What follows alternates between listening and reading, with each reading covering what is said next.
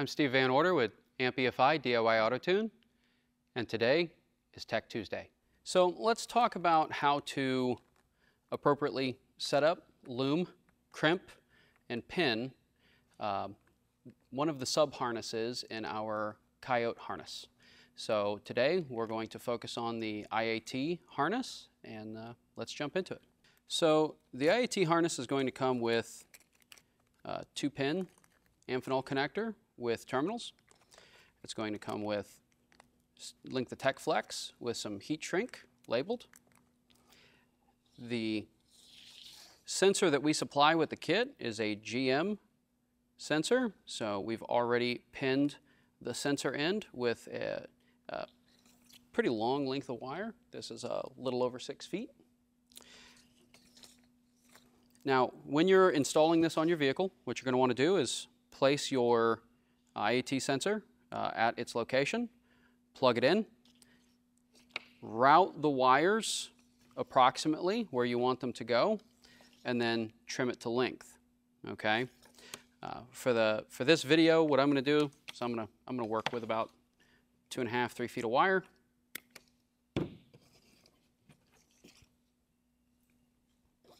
Once you have your wire trimmed for your length, go ahead and get your Tech Flex out. So what I'm going to do, I'm going to place a loom almost up against the edge of the connector, and I'm going to run down until I'm about this far from the end. I like to leave a little bit of room just in case I need to adjust. And now we're going to cut the loom.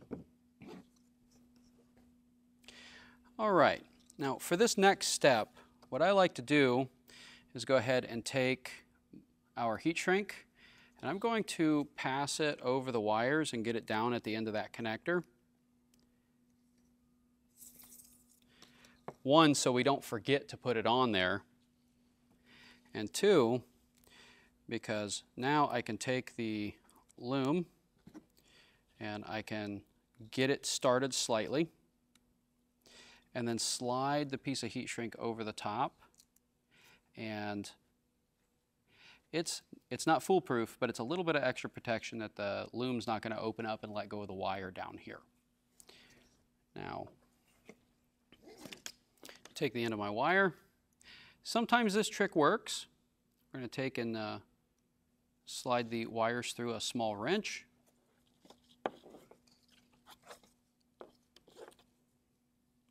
Work that down into the loom. And as long as you're not in a hurry, don't rush, take your time. I guarantee if you rush on this part, they're just going to pop out of the loom.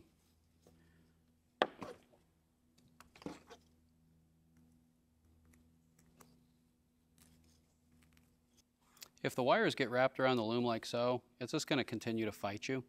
So take a minute, reposition, work it down the rest of the way. There we go. Now, because this is a woven wrap, what we're going to need to do is come back here to the edge. I just put my finger inside the leading edge and just work my way down. Straighten the loom back out. And there we go. We are loomed. Now, on the larger pieces of this type of wrap, we want to twist it, and that'll just tighten it up on the wire a bit.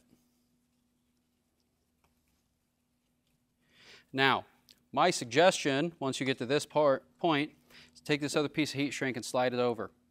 If you don't, you will forget about it. It's almost guaranteed. And now we've got heat shrink on both ends and the loom applied.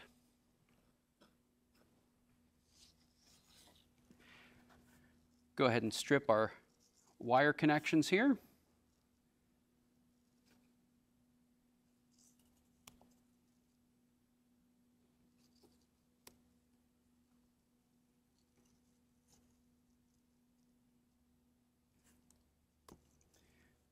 You don't need much.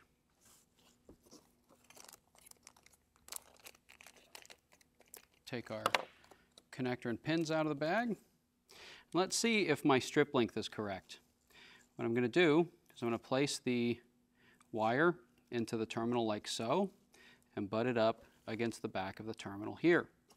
What I'm looking for is for this center portion of the terminal to be exposed directly to the copper. All right? If the insulation is inside this crimp, that's a bad crimp. We don't want that. And we don't want the insulation strip so far that we're way back here. This final crimp back here is a strain relief and should be placed onto the insulation.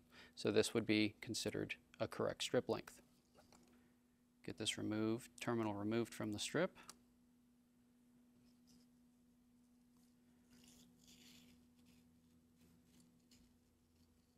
We'll hold it like so. I just place my finger on it. Take our $12 Amazon crimpers. I'm going to choose 18 to 20 because this is 20 gauge wire. I'm going to apply my crimp on the wire and then I'm going to flip it over. I'm going to grab the 18 to 14 and I'm going to simply crimp over the insulation. Give it a little bit of a squeeze. All right, now we're pinned. I'm going to go ahead and do this other one.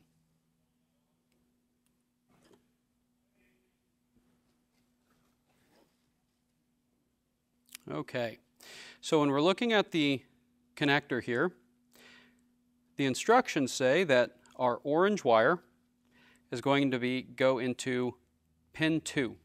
Now we can see on the connector that we've got a 1 and a 2. Pretty easy to see, easy to determine. We'll just slide this into 2. If the pin fights you, rotate it 90 degrees and try again.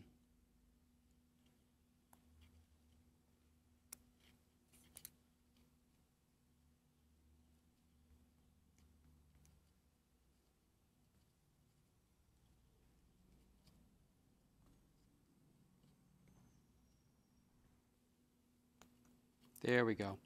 Okay, so what was the problem? The problem was when I did my crimp, I crimped too tightly and the terminal here had a bulge on each side.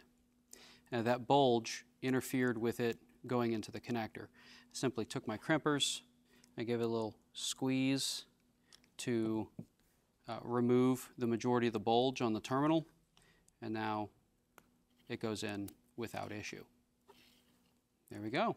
Simply apply the lock. Remember, male terminals get a wedge. Now this one, I'm going to use a flathead screwdriver and I'm just going to reach down in there. I'm going to push that lock into place. Hear a nice click. Now the terminals won't let go. All right. Last thing to do to finish this sub-harness up for our intake air temp sensor is to heat shrink these ends and we're complete. Okay, when I go to finish my TechFlex with heat shrink, what I like to do is get the heat shrink up against the edge of the TechFlex, like so, just past it. And now this is unlabeled. I prefer very much to use a heat gun. I don't really like using something like a torch or a lighter.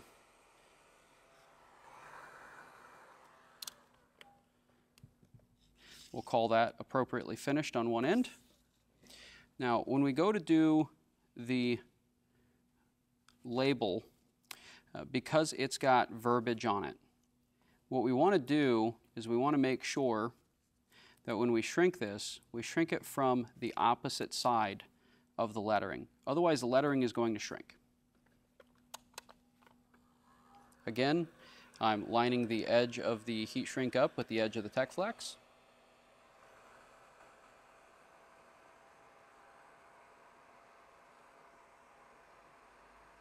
Once I get the majority of it shrunk, then I'll move and I'll apply a little heat to the front of the label. And now we have an appropriately applied heat shrink label. It's nice and legible and it has not shrunk up. All right, guys, there you go. That's how we've taken and we've assembled our intake air temp sub-harness. This is ready to be installed. Thanks for joining.